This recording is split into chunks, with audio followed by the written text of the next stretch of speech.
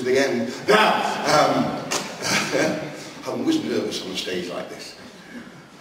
My great uncle, many years ago, apparently, he was on a platform that had been hastily erected, and it collapsed. And he'd have broken both his legs, but as luck would have it, they just put a rope around his neck.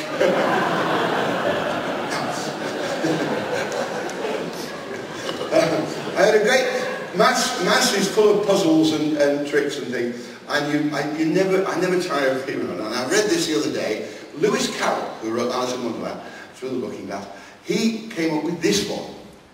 Try this. Tell me the answer to this.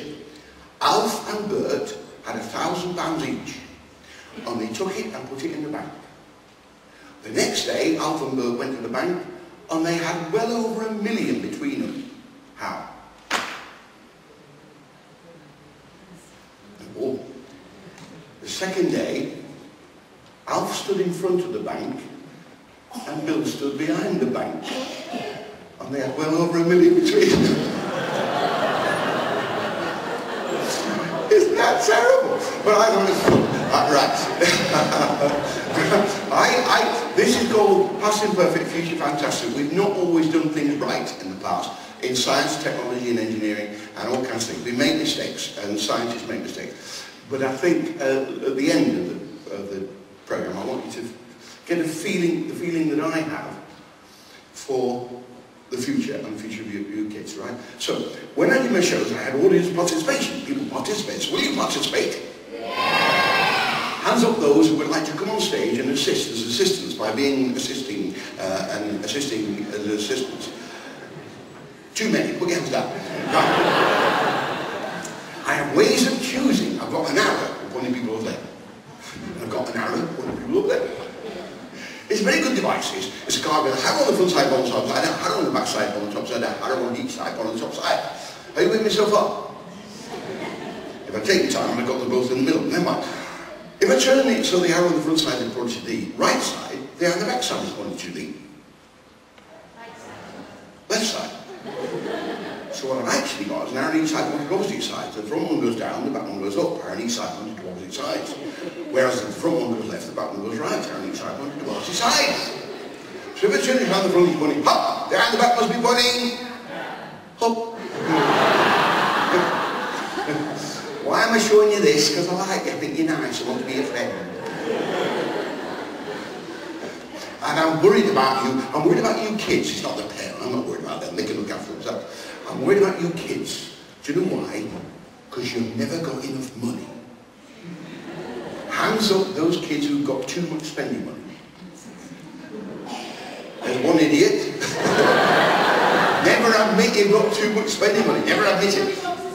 Right. Tell you 40 quid. Right.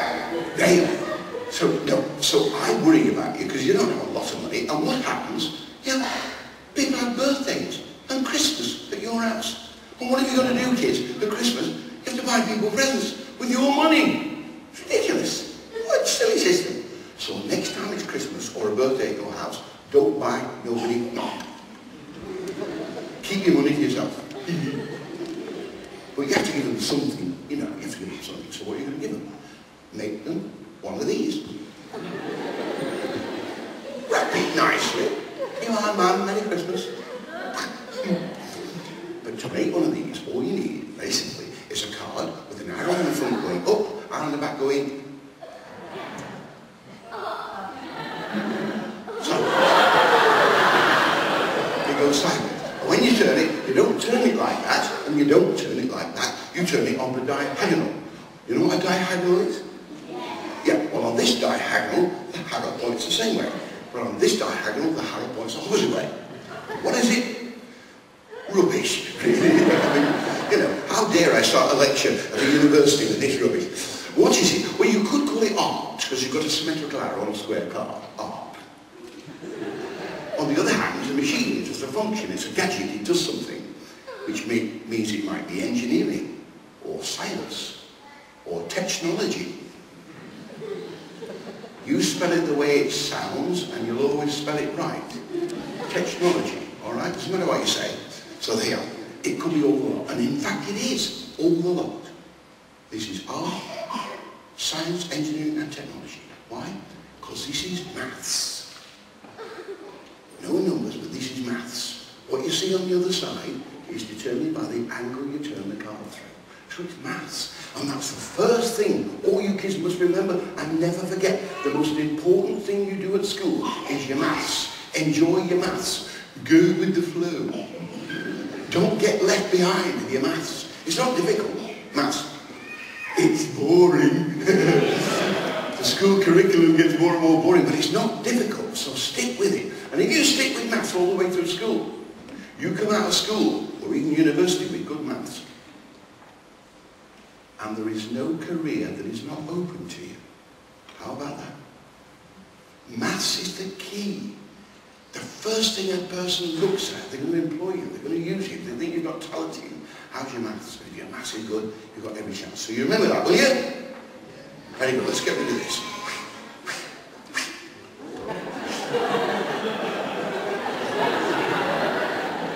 Right.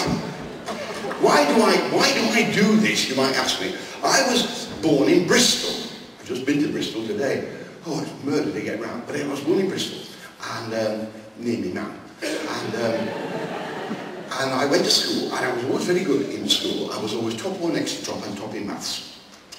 And I took my 11 plus. And then my parents moved 200 miles or so to Bolton in Lancashire. But I found them. And I moved as well. And I went to Bolton County Grammar School in Bolton. Quoting like that, because they had a West Country accent. I was in Bolton, so the first year they put me in form 2B, because I don't have in primary school, 2B.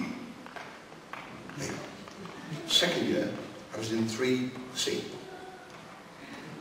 2B, 3C. Third year, I was in 4D. This is perfectly true, every word. The next year, I was in lower 5E. And the last year, I was in 5E because they didn't have a 5F. And I was a failure at school. I got 2 O-levels. It's equivalent to 37 GCSEs today.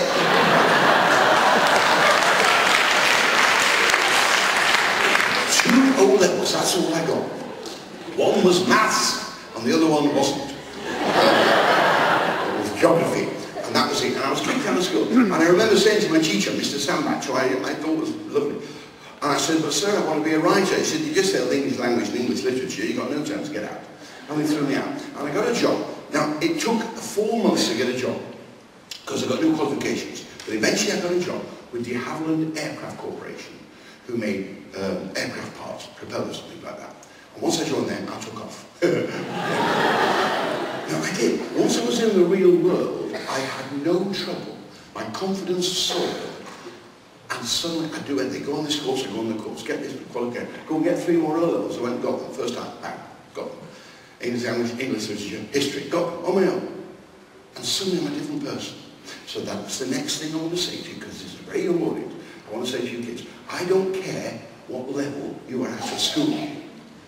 I love saying this because the teachers and parents go, oh my God. But I don't care. Why don't I care?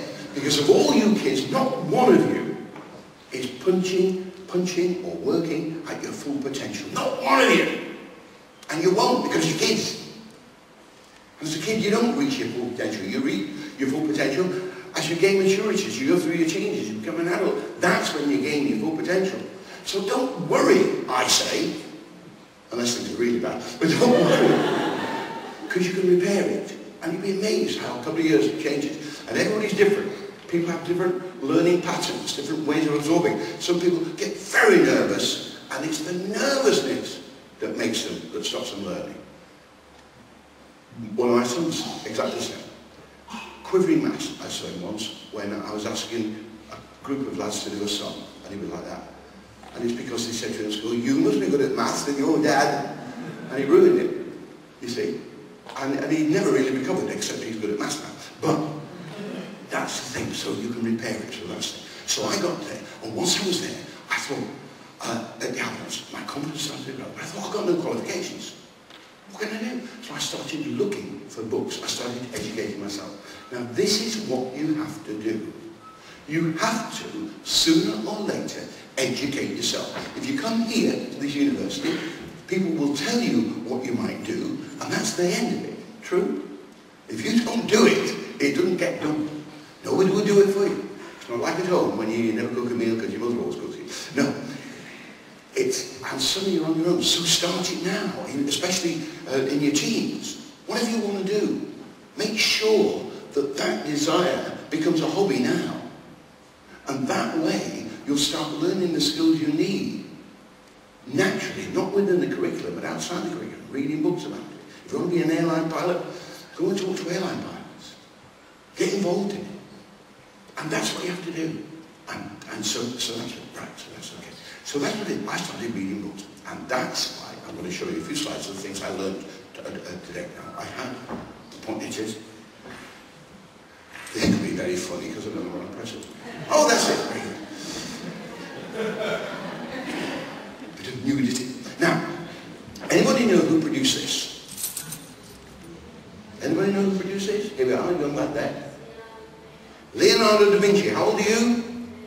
13. There you go. Leonardo da Vinci. And he's absolutely right, and you can see, because the writing is backwards. Now, why did he write backwards? We know he was dyslexic. We know he was very talented. We don't know why he wrote backwards. It's not code. Stick a mirror against it, you could read it through the mirror. So why did he do it? We think he probably did it to annoy his teachers. Just to annoy his teachers. And it stuck with him for the rest of his life. But he drew this. Now, this is a perfect example of what you've got to do, kids, in life.